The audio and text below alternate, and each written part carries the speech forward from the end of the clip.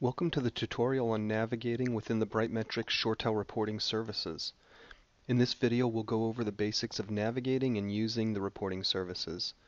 When you first log in, your menu choices in the left-hand navigation will be customized for your permission levels.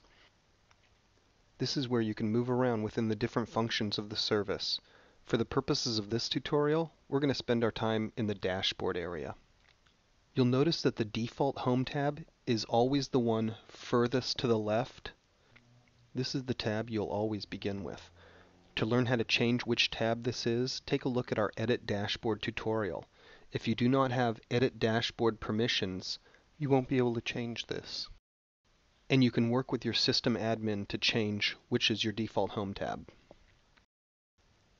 Now that we're in the area that we need to be, we can condense the sidebar menu to gain access to that screen real estate. We can always bring that back by clicking on the navigation arrow. The tabs across the top are the different dashboards that you have access to.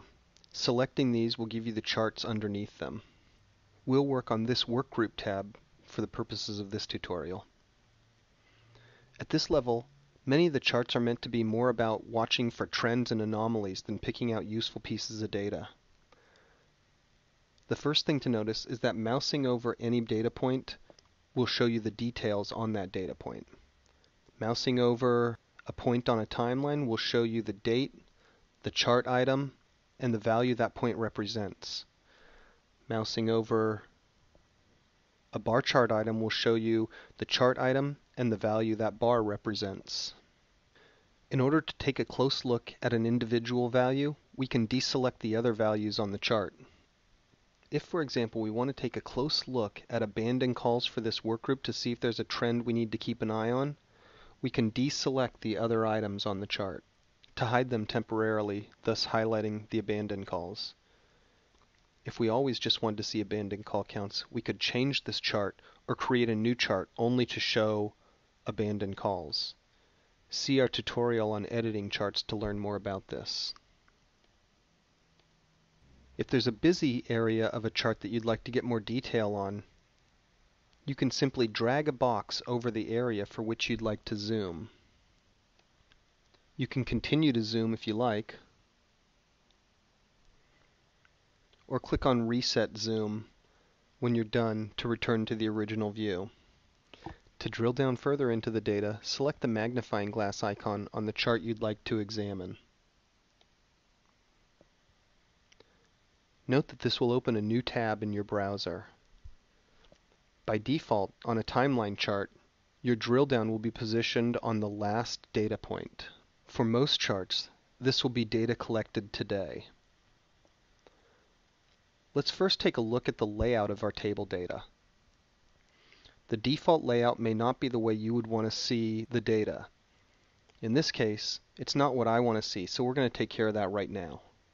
First, rather than have the exit reason as your table rows and users as your table columns, I prefer to see those switched, especially because in a larger workgroup there may be quite a few agents and it would make the table very wide to see it like this.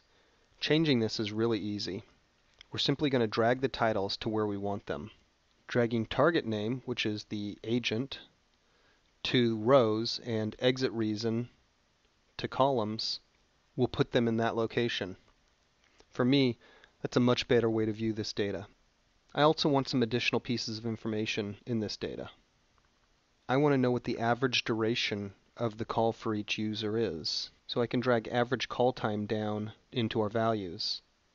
Note that I can change the order of the columns by where I drag them into the values.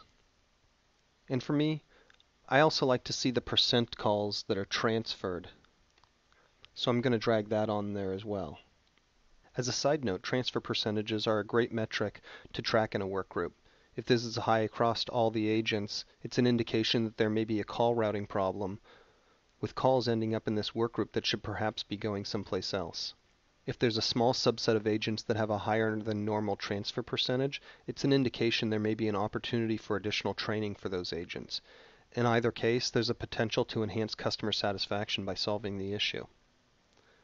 Now that we have the table how we like it, We can select any data point on the chart to view the data from that time. Our next option is to filter results. Any dimension with this icon next to it can have a filter applied to it. If it has one, you'll see the icon change. In this example, the QName has a filter applied to it by default because this chart is only for this one workgroup, so the QName is filtered to only show us that workgroup. As an example, if we wanted to see only certain exit reasons, we can filter on that dimension. You can see here that we're showing forward always, reserved, and transfer to agent as exit reasons. These are ShoreTel exit reasons and not something you set up. But reserved is one that's not used much and it's not very valuable to see on our chart, so we're going to filter that out. We do that by simply selecting the filter icon next to the exit reason. From here we want to check the items that we do want to see, so it's easier to select them all and then uncheck the ones we don't care about. Then we select apply, and now we see the reserved column is gone. One other thing to note is that you can sort on any of these column headers simply by clicking on them. If I want to sort by average call time, I can click on that header, once for high to low, and again for low to high. This makes it easy to see if there are outliers in your data. If one agent has a significantly higher or lower average call time, it may be something to look into. When everything is as you want to see it, you can come down and click the Save icon. That will save this layout exactly how you leave it, and when you come back to this chart, it will have the same layout. Note that this will also save any filters or sort columns you've defined. Similarly, selecting the Print button will put the table as you have it in a format that will print. From here, you can use your browser's print functionality to print or save it as a PDF. And you can also export this data to a CSV, which is a format to use if you want to import the data into a spreadsheet, such as Excel, for further examination. A few other things to mention about this view. The timeline here is important. If you want to see the table data for a time range rather than an individual data point, you can simply click on one of the ends of the timeline to show that. If you want to see the range for a smaller or larger time period, simply slide the ends to the right or left to represent that. Additionally, you have the option to see the chart hourly rather than daily, or in a bar chart format with these selections up here. If the charts are the macro view of your environment, then the table view begins to focus on a bit more detail. Once you've set up the view to line up with your goals of what you need to be tracking, you can move into even more micro detail levels. Our next level of detail takes us to the individual call level for the data we're looking at. We can see that on this day, this user took quite a few calls compared to other users, but the average call was very short, and he transferred almost 14% of those calls. Perhaps as a manager, you want to spot check what's happening here.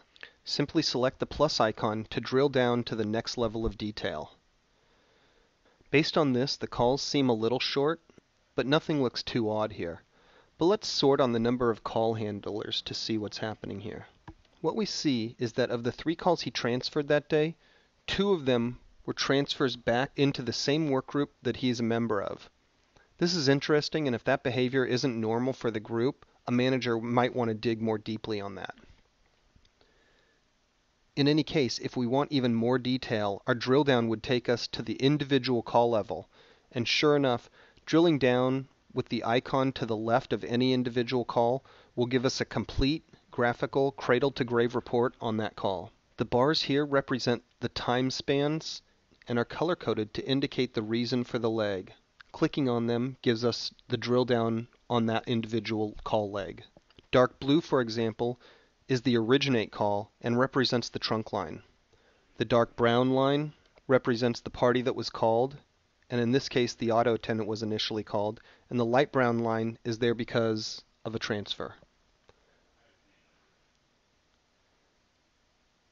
So we can see that the path of this call was an inbound call on this PRI channel, which went directly to the auto attendant and was there for 48 seconds. From the auto attendant, the caller chose this work group, and the call was in the queue for that work group for 18 seconds.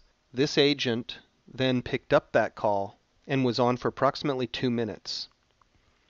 He then transferred the call back into the same work group, and after 3 seconds in the queue, another agent picked up that call and was on it for 2 minutes before hanging up. You can see this is a great tool for spot checking or for drilling into customer service issues. When you've completed analyzing this data, closing these windows takes you back to your main set of dashboards. We hope this tutorial has given you the basic tools to navigate and use Brightmetrics ShoreTel reporting services.